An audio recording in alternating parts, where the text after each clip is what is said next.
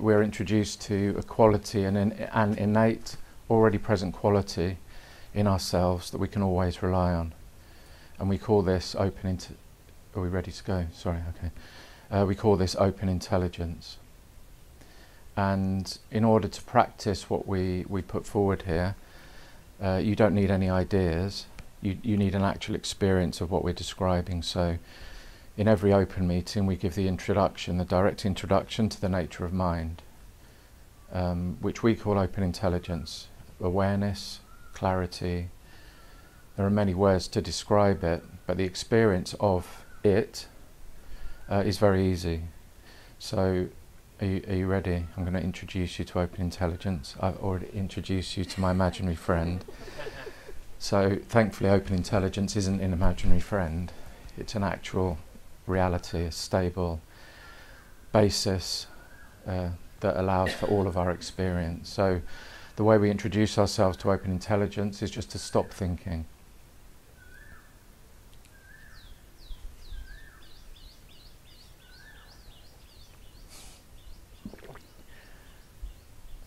And almost immediately, like, I heard the bird saying, "You can't stop thinking," you know. But when I practice the stopping thinking, you identify something in you know what remains basically. And for me, there's an open, powerful, relaxed expanse. As soon as I try to try to find it with my intellect and hold on to it, it's not possible. So the instruction to stop thinking and stop describing is a very powerful one, because most of us, this is how we try to make sense of anything. We describe, we think. Describe, do I like it? You know, what's he talking about? Is it like this thing I already know? And before we know it, we're off in more descriptions. So then you just stop thinking again, stop describing. Identify open intelligence. I like the description, what's looking through your eyes, what's listening to me speak. So this is another way to identify open intelligence. Can you identify what's looking through your eyes? And again, for a brief moment, there's an expanse, an openness. It's powerful, it's relaxed, it's there. You're not getting it, and so the practice of open intelligence, the practice of recognizing the nature of mind, is to allow for that recognition spontaneously to occur throughout your day. Identify open intelligence and just relax, just for a brief moment. So the actual practice is short moments of open intelligence, repeated many times, become continuous. And one important aspect of that is that whether you're thinking or not, this open intelligence is present. So we have many beautiful metaphors to describe the relationship between open intelligence and all of the thoughts and emotions, sensations and experiences that we have during the day, which we just call data. So open intelligence and data are inseparable, like the sky and the colour blue.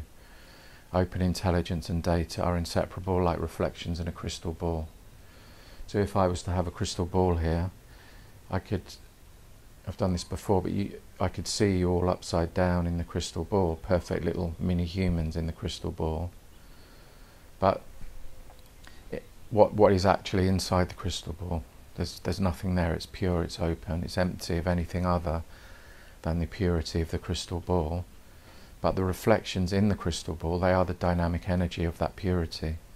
So I found this metaphor, and also the metaphor of the mirror and the crystal ball are very similar. Very powerful, because it just describes very eloquently and beautifully the relationship between everything we experience and open intelligence. They're indivisible. So when we rely on this indivisibility throughout the day with this short moments practice, so you're not trying to hold the recognition of open intelligence in place, because you can't. You just touch in with the nature of mind throughout the day. And what you'll find is everything about your life that's happening is a reminder to recognize open intelligence. So we actually paid that guy, he was an actor, to be drunk and to follow you around and then confront you in the day so that you'd have lots of powerful data to practice with. This of course isn't true, but for me personally, the more annoying someone is, I mean, I'm annoyed all the time. Irritation and annoyance, that's my base setting. And so before I met this training, that's how I would relate to everyone. I'm annoyed, you make me annoyed, I'm going to argue with you, I'm going to be very confrontational, because in some way, if I can bring people either down to my level of depression or up to my level of annoyance, then somehow that makes me feel a bit better about the fact that I'm really annoyed. If I'm annoyed, everyone else needs to be annoyed as well, because I can't stand happy, relaxed people. It's like, you've got no right to be happy and relaxed. Don't you know how rubbish the world is? You know, like I hate myself, I hate everyone. This was my base setting. And I know I'm not alone in that. Like the fundamental basis of many people is just frustration and anxiety, and it's frustration and anxiety because there is no relief. No matter how hard I try, I cannot find relief. So I used to drink, I used to take drugs, I used to do all these things in order to find relief. And I suppose in the world of reification there was some relief, but as I got older, the hangovers from doing drugs and alcohol were way worse than the afflictions that I was trying to escape from. So it got to the point where I'd always been interested in alternative ways to find relief, but it wasn't until I literally couldn't resort to drugs and alcohol because the hangovers were so bad, I just had to stop. So that's when I would say I seriously started looking for alternatives, because I couldn't take drugs and drink alcohol anymore. And by the way, I mean, if you have friends that take drugs and drink alcohol and you don't, I don't know about your experience, but being around people who are drunk and taking drugs when you're sober is the most boring thing. I mean, what are they talking about? They're basically like barking like dogs, saying the same thing over and over and over again like it's some fascinating universal secret. They're just drunk and high, and they won't remember anything about their really profound, repetitive, one-sentence conversations that they're having. I mean, I can remember cocaine, alcohol, marijuana. Oh my God, we've unlocked the secret of the universe. Like just talking, 14 hours, you know, like more drugs, more alcohol, more marijuana. Oh, it's so profound, wow. And then, you know, you fall asleep, sleep for 18 hours, wake up, feel thoroughly miserable, haven't got any idea about what you were talking about the night before. Maybe you do, but it certainly isn't profound anymore. And so, you know, it was clear to me that this way of relating to myself and others is a complete waste of time. And as I said, it got to the point where I couldn't continue. And when I was sober and I wanted to hang out with my friends who were taking drugs and alcohol and smoking, you know, so I did. I'd last 20 minutes before I'd just leave. It's just, this is really boring, you're really boring. You know, I didn't say that, I just, you know, we have discernment, we choose where we go and who we hang out with. And so if you're in an environment where there's lots of drunk people, or even a drunk person, and if you're walking down the street and there's somebody walking and shouting and insulting everyone and they're going the same way as you, just turn around and go the other way. That's what I would do. It's super simple. And I mean, I have so many, I used to be very confrontational, very good at confronting people, insulting people. I'm better at insulting people than anyone I know, you know, and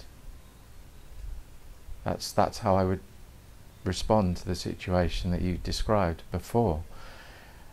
When I did the 12 empowerments,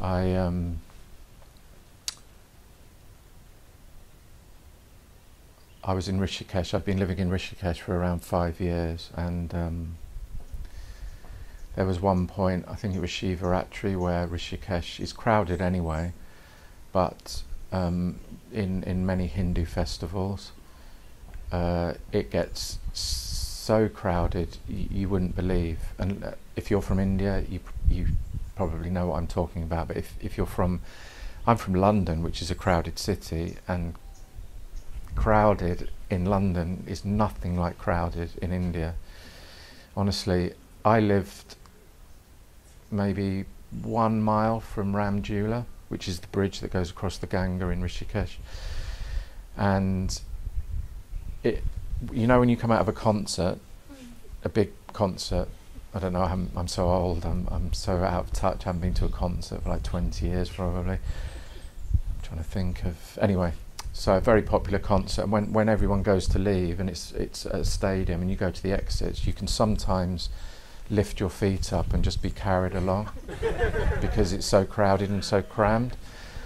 And so the entire maybe 3 or 4 kilometres around Ramjula was like that. And it took me, and this is not, I had, because this was my first time in Rishikesh, I had my motorbike, so I was walking along like this in the crowd with my motorbike, thinking that, you know, somehow it's going to stop at some point. But what actually happened was I was suddenly confronted by maybe 4 or 5 Indian men with sticks screaming at me.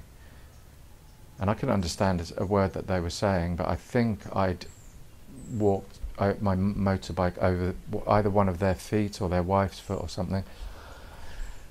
And they're screaming in my face, and I'm, like I said, I was very confrontational, so I'm just like there, like completely ready to, okay, I can knock 2 of them out before they beat me with the sticks. But then it was like, oh my God, there's all this anger and all this I've got to fight, I've got to punch, I've got to eat like this. But there was just an explosion of openness and relaxation.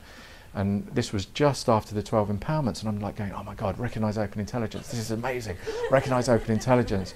And I'm like, what are you doing? You're gonna die, they're gonna beat you, you've got to do something. And I'm just like, everything was just like power, relaxation, openness. And I was just like, I can't understand what you're saying. I'm sorry. I'm very sorry. I'm saying, no, you can't say that. And it was amazing because everything was inseparable from this power. And that's all I said. I just said, I can't understand you. I'm really, really sorry. And they just, you know, they stopped being angry. They calmed down. And then I wheeled my bike a bit further and just stopped at the side of the road, and I just sat on a bench like this. My hands were shaking because I thought I was going to get beaten, and I sat there for 2 minutes just practicing short moments with all of this data, and it was completely gone. The whole situation, all the data, all the shaking, gone. And I'm like, this was so different to how I used to be, because no matter what the outcome had been from that confrontation, whether it had been a fight or peaceful or whatever, I would have been holding on to that situation and data for weeks. Not hours or minutes, for weeks. I'd have been disrespectful, angry and aggressive to every Indian I'd met. You know, just holding on to this anger. So this was for me just complete evidence of the efficacy of short moments and how it really is the solution to potentially confrontational situations. And it absolutely doesn't exclude using force to extricate yourself from a situation or to protect your friends or whatever. We have many, many examples of, you know, restraining people, stopping people fighting whilst relying on open intelligence and things like this. And even many examples of using wrath and using physical violence in order to, you know, you can't say, you can't be black and white. And so when you rely on open intelligence, what comes to the fore is a spontaneous discernment that is completely breathtaking. So you're doing Empowerment 5 now, so some of the specific situations that you were talking about, you can actually write them down on your list. Actual situations, all the data that came up for you or still comes up for you, maybe the blame and the judgment because you didn't act, or maybe the blame and the judgment because you did act in a certain way. So all of this, so your questions are like empowerment 5 and 4 questions. They're great, and they'll be resolved by looking at them within this framework. But I can share with you from my experience that, and I shared this the other day, that you're no longer restricted by what you think you should do, or what you hope is going to happen, or what you fear isn't going to happen or is going to happen. Once you have access to this great wisdom, you have access to all of your data, but you're not restricted by it anymore. So it doesn't mean that you come across a situation and you don't utilize your conventional intelligence, but you're not restricted by it, because your conventional intelligence might say, oh God, I shouldn't, I can't do this because I don't, I've been told that this is not the right way to do things. But open intelligence is inseparable from that, and it will allow you to act in a way that's beneficial. So one of the questions that Candice Rinpoche says that you can ask in any situation, it's a bit like, would my mother let me do this, or what would my mother like me to do in this situation? But it's completely different. It's what would be of most benefit in this situation. And usually it becomes very, very clear, not just to you, but for the situation as a whole. It becomes very clear what the best course of action is. And if that isn't the case, usually you don't need to act immediately or make a decision immediately. Now you're well on the way to completing the 12 empowerments, you'll have a personal empowerments trainer that you can then write to and say, this is the situation, I did this before and it didn't really work out, can you give me some advice? So it's great to have the support of somebody that's relying on the 4 mainstays, who will then be able to give you specific advice and may even have been in a similar situation. So there's nowhere to hide anymore. You act in the way you need to act. That might include not acting or not saying something too, because that's action. But yeah, it's infallible. It can't fail. It's such a beautiful support system, and it allows you to be courageous, powerful, and just go for things that you might not have done before because you just, I won't do that. I'll just avoid them. I'm 52 now, and since I was 20, I was very, very interested in the nature of reality and philosophy of the nature of reality. Found it really, really interesting. And I went to satsangs and meetings and teachers and trainers for, how long is that, 18 years before I met this training, discussing the nature of reality. Does open intelligence ever start? Does it ever finish? And we could talk and philosophize about all these intellectually interesting questions. For thousands of years, humanity has done that for thousands of years. What is the I? Where is the I?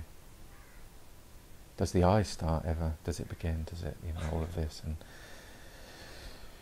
and the nature of reality, and it's fascinating, but it has not led to the actual recognition of the nature of reality for anyone, and more importantly, it hasn't really led to great unending benefit for anyone. So this is what we want, and this is what we need. Humanity needs right now. So I know Candice, I used to ask questions like that. One of the questions I used to ask, I just get so annoyed at my younger self for these questions. If there's only one thing here, how can you and I communicate? Because you need, how is that happening? It's like you need to think, I need to speak to something.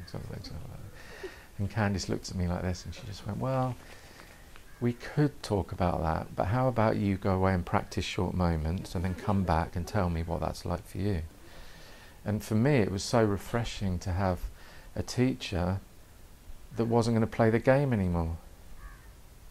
That wasn't going to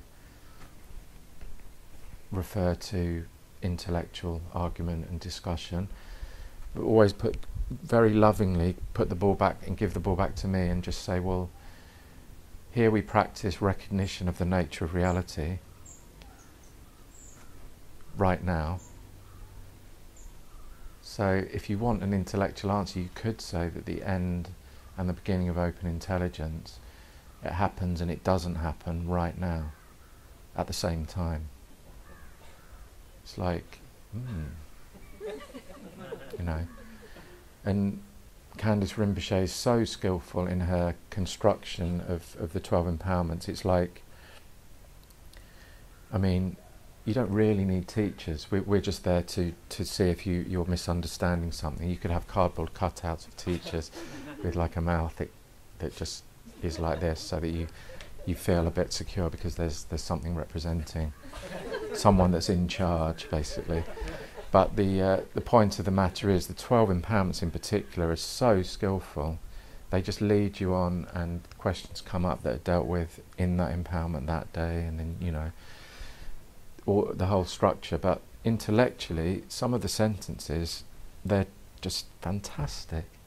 There is no one who has ever not recognised open intelligence. So try thinking about that just for a few seconds. It's like your brain, you can hear the sparks as it starts to short circuit. My favourite is there never will be recognition of open intelligence because there never has been non-recognition of open intelligence. Non-recognition of open intelligence is just a label, and there is no one who has ever not recognised open intelligence.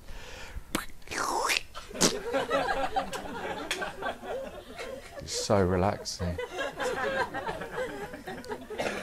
It's just, you just give up. You know, the intellect, the human intellect is a very powerful tool. But as we heard Candice Rinpoche say, unless it's combined with the inseparable recognition of the nature of mind, open intelligence, love and great benefit, then the progress that we make with our brilliant intellects is very limited and often harmful. There's a lot of weaponization of technology, for example. So with the recognition of open intelligence right now, as your data, you become superhuman, you're awesome. Even, you know, like, regardless of what you think, regardless if your descriptions are, I'm a loser, I'm depressed, I have panic attacks. You're awesome. But that awesomeness, it's inherent, and it's inseparable from all of the things you don't like about yourself, all of the things you like about yourself too. So Empowerment 5, you get to see that, well, maybe intellectually, but also as an actual experience. When I did Empowerment 4 and 5, it was game over, in a good way, game over when you know, not game over, it was game over in terms of reification, and I almost found, and I had to ask the teachers, I've just made my entire life up. It's just a fabrication. I could have described it any way I wanted to. I just chose to describe it. You're Adrian, you're a loser, everything about you says that you're a loser and your life is rubbish. And so the 12 empowerments allow you to just stop doing that and recognise the perfection in, of, as and through everything in your life, positive, neutral and negative.